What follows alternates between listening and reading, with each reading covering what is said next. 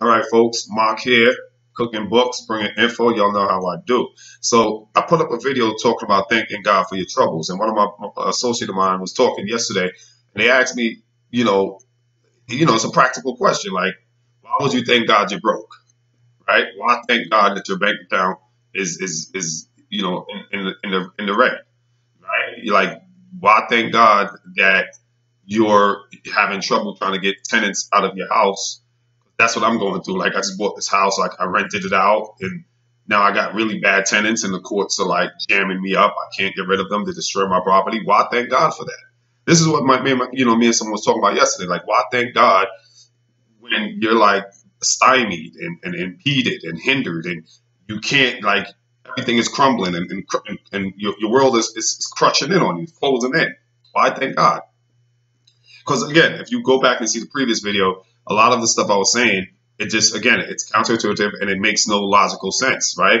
I talked about thanking God that your wife left, thanking God that you're in courts battling for custody, thanking God. Like, people were like, yo, this dude is nuts. You know what I'm saying? And obviously I gave justification. I backed it up with the Bible, with scripture. But again, not everyone is spiritual minded. Paul talks about this in Colossians, I believe in Corinthians. Spiritual things discerned by the Spirit, right? So you can't discern spiritual things with natural human eyes or human understanding or human thinking. So let me just say this. I'm not going to try to get too spiritual, but let me just say this. The reason why it works, here's why it works. And I'm going to give you science. I'm going to use science to back up why thanking God for failure is a great thing. Why thanking God for difficulties, for challenges, for loss, hurt, pain, why that is a great thing. I'm going to use science, right? Einstein, tested, proven, right? Max Planck, tested, proven. Niels Bohr, tested, proven. Go research these great thinkers. Isaac Newton, tested, proven. Galileo, tested, proven. Like, these are the minds that I am not worthy to walk in any of these men's shoes of the names aforementioned.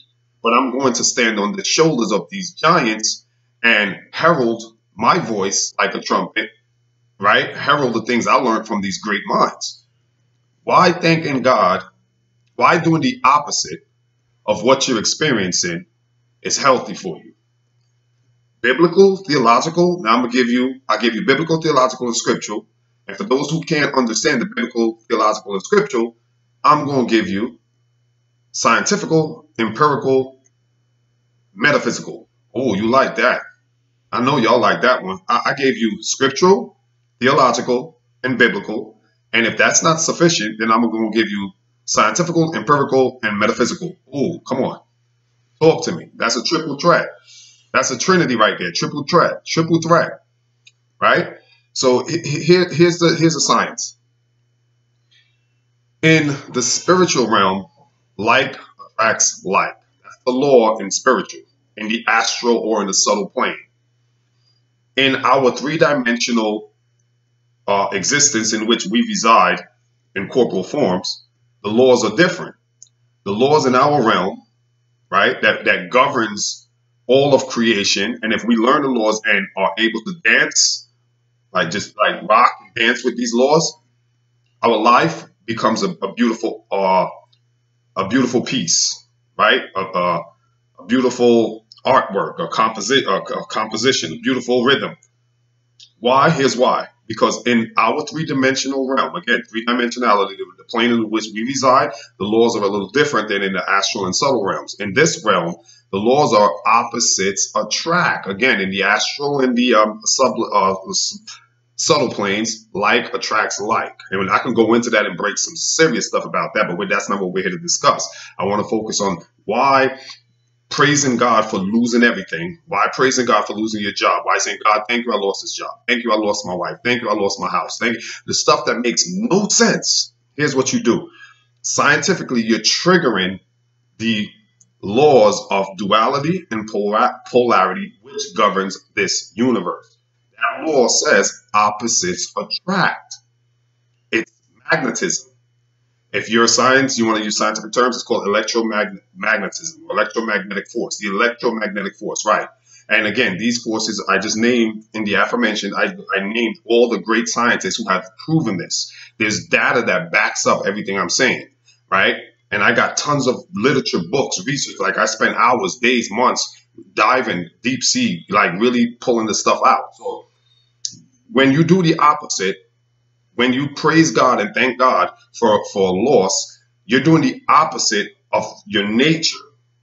Your natural, biological, bioelectrical, biochemical body, right, wants to react in accordance with the experience. So if it's a negative experience, your body is going to want to respond and react negatively. That's natural. I'm not knocking you. I'm not browbeating anyone. I'm not talking down to anyone. It is totally, it's called being human being.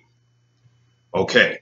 When you do the opposite of what your body, your biology wants to do, when your spirituality acts opposite to your biology, you create, again, what's called polarity.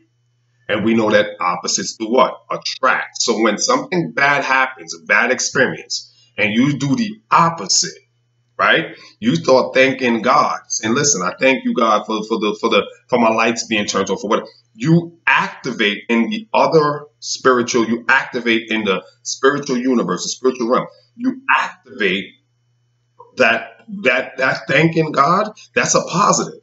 You had a negative event. You're now emitting a positive reaction. What you're doing is you're activating, okay, the power of you being positive, and you're attracting that which you're asking God for into your life. Because let's be honest, when you're thanking God that you lost something, right, without you saying or even being aware, you're activating a positive energy. You're creating a positive energy. Opposites attract. So you're attracting a positive energy from God. What you call it, the universe, call it Jesus. You're attracting a positive force, what's called vibrational frequency. You're attracting a positive vibration, okay, that's going to manifest into your life the opposite of what's happened. So let's say you lost the job, and you're thanking God. God, you know what? I lost this job, but I thank you. I thank you. You're not thanking Him for the loss. I word it that way, but you're not necessarily thanking God for the loss. You're really thanking God that even though you lost this, you know, in His divine, there's a term called Jehovah Jireh, which means God is your provider. Jehovah Jireh means God is your provider. You know, and what you're doing is you're thanking Him because you know, according to that title, Jehovah Jireh, that He's going to provide for you, that He will provide the loss of this job. God, I thank you that I thank you. You're not necessarily thanking Him. You're actually exercising what's called faith, that He will provide. And that's the opposite. And now you're going to attract the activation. You're activating His power. By thanking Him, you're activating His power to live up to Jehovah Jireh, which is God is my provider. So though you might have lost this position in your job or whatever, your career, you lost this, or you lost some finances or something, you lost in the stock market, you invested and you lost, you bought a house and the market turned and, your mortgage is upside down and foreclosure process, whatever is going on, you're thanking God for the opposite. Because again, we exist in duality, right? Polarity. The opposites attract. The laws of opposite attract. Now, when you become negative, right, and you act in accordance with what's happening, you got a bad energy, a bad vibration from the loss of a loved one, the loss of a job. Like I said, when you start to act with that, what you're doing, you create what's called resonance. Resonance is a really nice word that simply means to amplify, magnify, and expand that which you're resonating with. So if you're resonating with the negative energy, you're going to amplify it. So you lost the job, you're resonating with that negative energy. Oh, forget about just losing the job. Now you're going to lose your wife, you're going to lose your kids, you're going to lose your home, you're going to lose everything. Why? Because that's how the universe works. Don't try to fix it. Don't try to change it. Learn the laws and dance with it.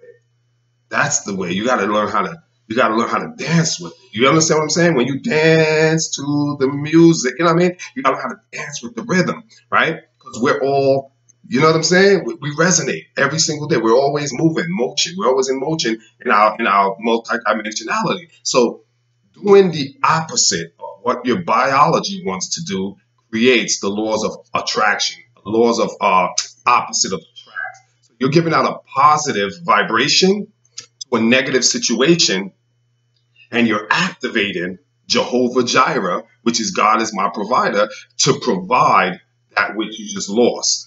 And I talked about in the previous video, Job was given everything in twofold. So you have to, this is, and again, you're not thanking God for the loss of a loved one. You're not thanking God because you lost the job per se. You're thanking God knowing, okay?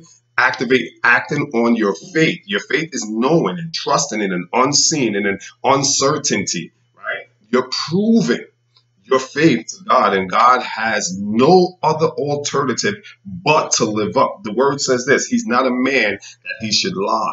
This is what we got to understand. God is perfect, right? He is infallible. He is without any fault, impeccability. He's an impeccable God, unreproachable, cannot be reproached.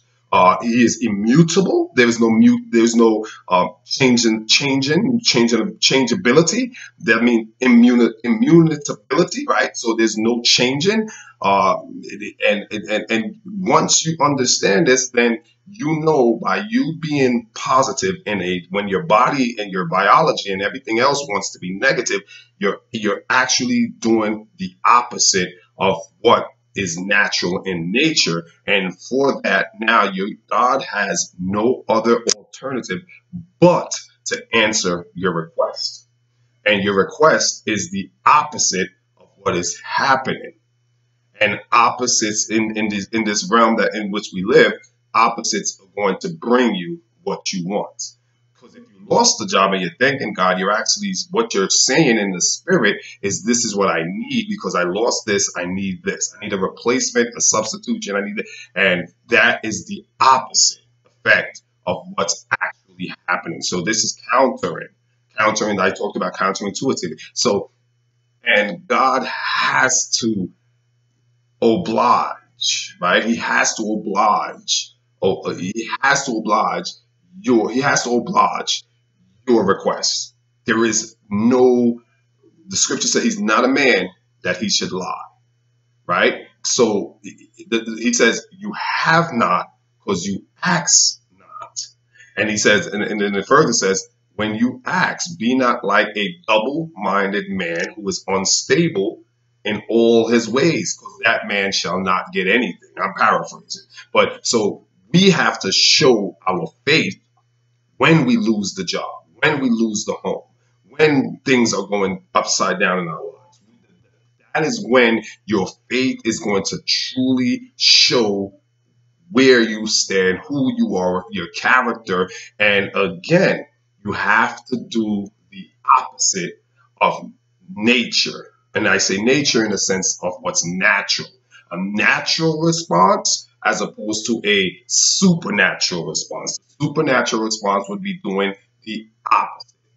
Showing gratitude and thankfulness when naturally no one else or naturally nothing in you wants to be thankful. There's nothing external or internal that wants to be thankful, right? Nothing in your environment suggests you being thankful, and nothing internally suggests you being thankful. But when you can act in the fourth, fifth, sixth dimensional way of spirit-led thinking, you can activate these powers into your life. I hope this video cleared things up a little bit for some of you guys who are asking me. If you like it, you know what to do. Next time, peace.